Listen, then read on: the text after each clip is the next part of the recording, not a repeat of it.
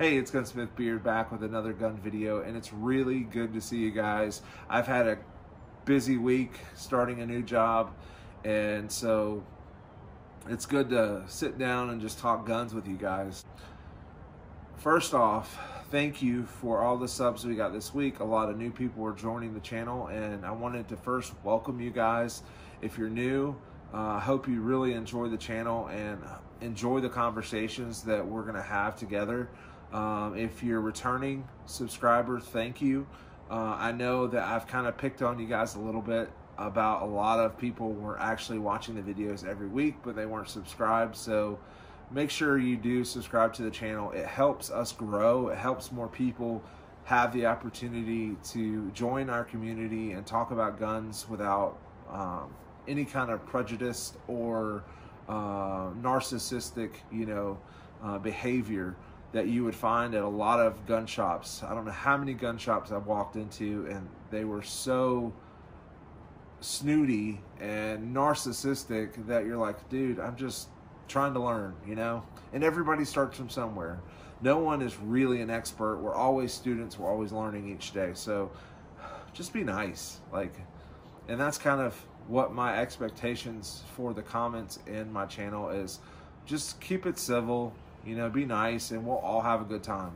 So, but you guys do. I'm not saying you don't, but there's always going to be a few bad apples. But anyway, thank you to my channel supporters, which are BROWNELLS, SWAMPFOX Optics, Shooter Innovations, and GRITR Gear. Those 4 companies have been a godsend to support the channel and help it grow. So I'm always grateful. So I always want to give them a plug and say thank you. The gun of the week, like I said, if you watched the last video last week, you know what's coming. It's a really nice 1911. Let's take a close look at the gun of the week, and then we'll come back and talk about it. So I will see you in just a second.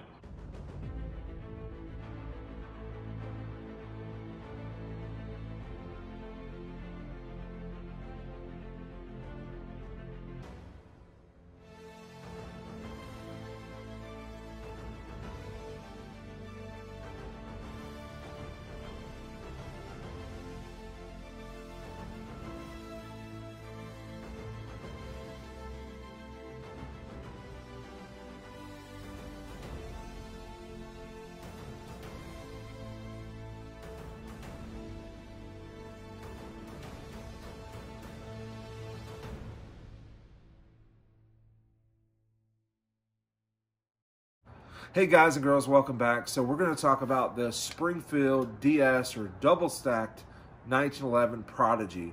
And this is the shorter one, which is the 4.25 commander size, not the full size 5-inch version.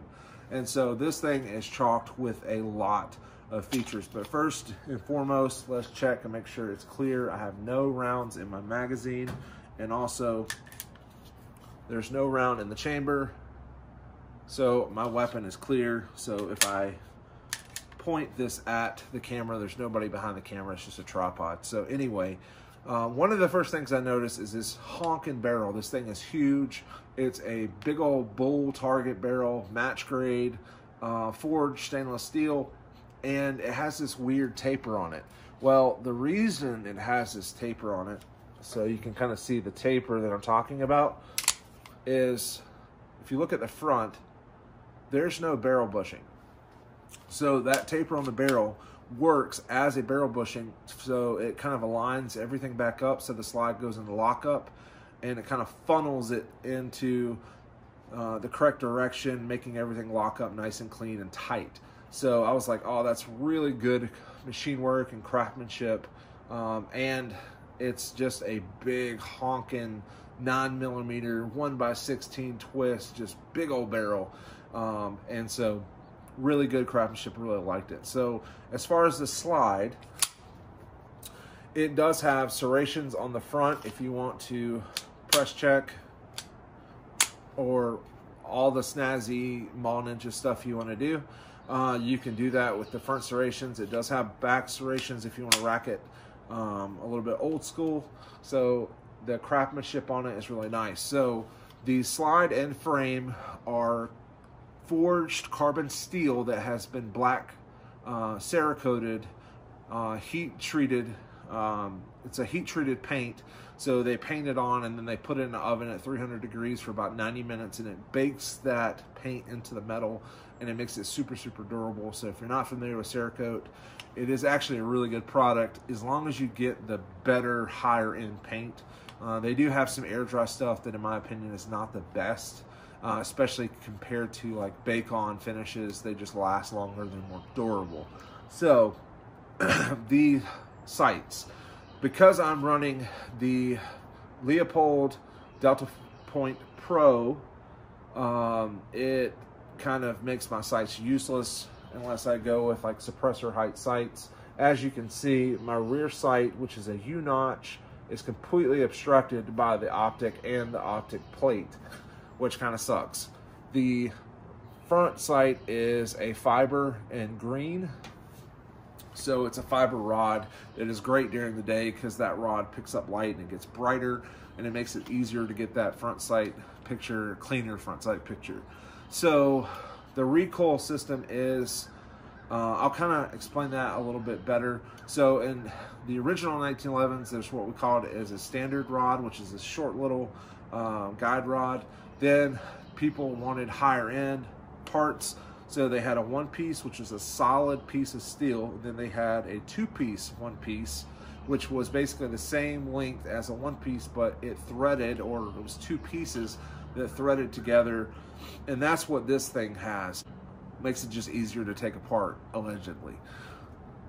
Next is the magazines. So you get a flush magazine, and you also get a couple 21s. So this is the 17 round magazine, and it does fit nice and flush into the mag well. It is a double stacked, so you get 17 rounds of 9mm in the flush magazine. But if that's not enough capacity and you're in a state that allows it, you can get a 21 round magazine. And if that's not enough, you can always get a 26 round magazine. And if you don't like the Springfield Duramags, you can go to Atlas Gun Works and get their magazines.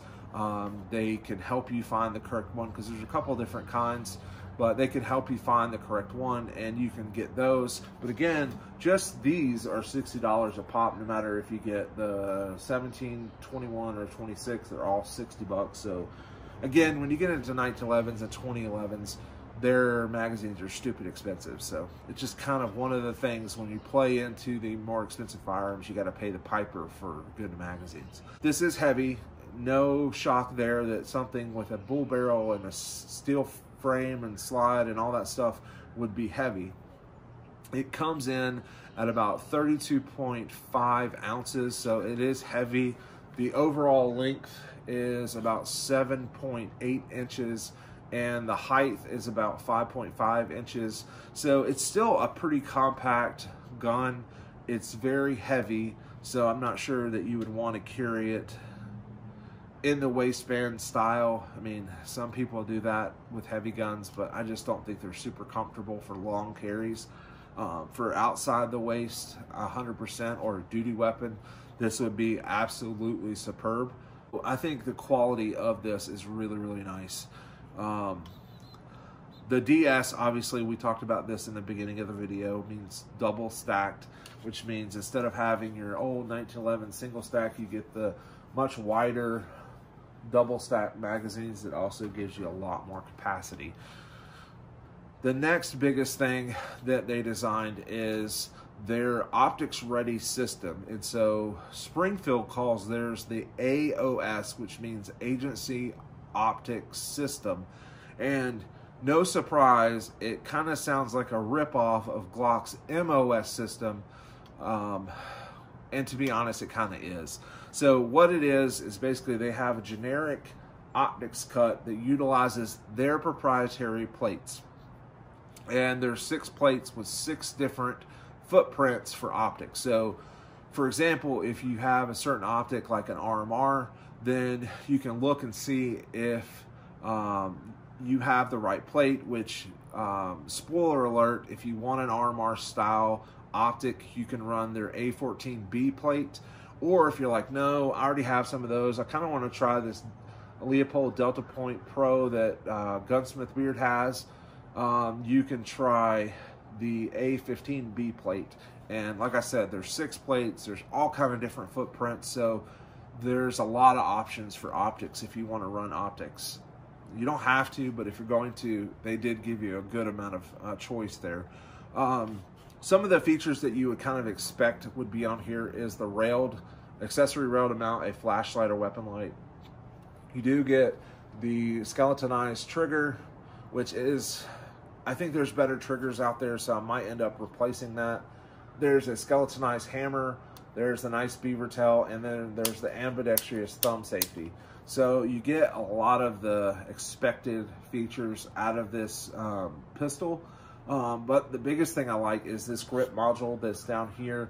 It kind of flares out on the bottom, so it kind of pushes your hand up into your beaver tail. And the texture is really nice. It's very grippy. It kind of has that sandpaperish feel. It has the underbelly cut here that's smooth, and then also the underbelly cut on the trigger guard too, which is really nice. And it feels really good. When I was shooting it, it was very comfortable and really easy to shoot. It's very well balanced for the weight, which is really impressive. My best friend shot it, and he kept saying he loved the weight. He loved how it felt in the hand. It didn't feel nose heavy or back heavy or any of that. It felt really, really good in the hand. But we're gonna jump right into this one. The first time we shot this thing, it performed terribly and the reliability was terrible. So I'm going to kind of explain what happened. We had tons of 9mm ammo from different manufacturers, different grain weights, and also different velocities. So I'm 100% sure that it was not the ammo. What it was is the very anemic recoil spring that they put in the slide, because it's at 12 pounds. And you would think that that would be sufficient, but they also wanted to cut the weight down and make it a little easier to rack, especially for guys that have arthritic hands, or they were injured or had broken hands at one point or whatever. So there was some disability with their hand strength, or just because, like me, I've broken about every finger fighting and doing martial arts as a kid. I've done a lot of damage to my hands. Issues, and this seems to be a bigger issue with this gun, is they tried to go too light on the recoil spring. The main spring is actually 23 pounds, if I'm not mistaken. The recoil spring is 12. So if I jumped up in poundage to a 14, it should alleviate the problem. So what was happening when I was shooting, and again, I do apologize for the crows, but when I was shooting, I would shoot 1, 2, 3, and then my slide would not be in battery. So my gun looked like that. And it was not a feeding issue. It was not a failure to eject. It just was out of battery. And so I would tap the back of the slide, and then I would shoot 1, 2, 3, sometimes 4 rounds, and it would do it again. And after doing several mags, and it did it almost relentlessly, I realized the spring is way too light. I could stiffen the spring up, giving a little bit more push, and it would fix this problem and give me back the reliability, to be honest, that this thing should have had from the factory. I shouldn't have to fix a factory gun, especially one this expensive. But again, it is what it is. I know how to fix it.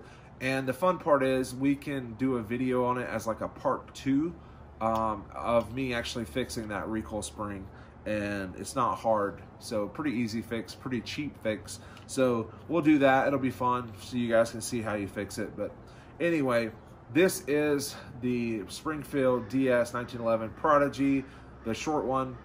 And I hope you guys like this video. I will always catch you in the next video. And just remember, work hard, God first. See ya.